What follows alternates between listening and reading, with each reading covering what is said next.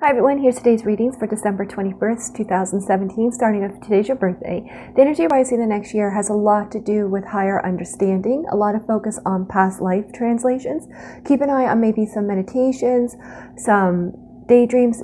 Keep an eye on what you're feeling called to, because you may be feeling an energy from a past life that may help you understand the current situation.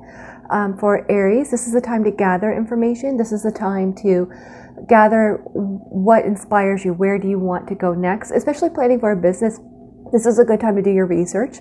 For Taurus, this is a time to see things from a different angle. You may be feeling more love, more joyful energy than before, but it's a time of seeing higher sight. For Gemini, this is a time to know that you're supported. You have the love and support that you need to go forward. Do not underestimate yourself. For Cancer, this is a time to spend a wee bit of time on your own. It's okay to take a break and to take a step back and let things settle. It's also a time to acknowledge your wisdom. For Leo, this is a time to balance. This is a time to balance work and play. It's okay to rest and recharge and give to yourself. For Virgo, this is a time for balancing and healing. You may feel like things are up in the air a little bit, but it's to break the energy so energy can flow. For Libra, this is an energy where energy is going to smooth out a bit more. It's not going to be as choppy. And this is a good time to connect with animals, especially birds. Birds are going to be very important in the next few days. Keep an eye on that. Scorpio, this is a time to connect with a brother or brother figure. There may be some words of wisdom that he may give to you that may help you understand your path and your power. For Sagittarius, this is the time to transform fear into faith.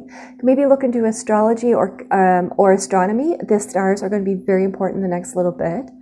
For Capricorn, this is the time to reach out to a friend that you haven't spoken to for a few.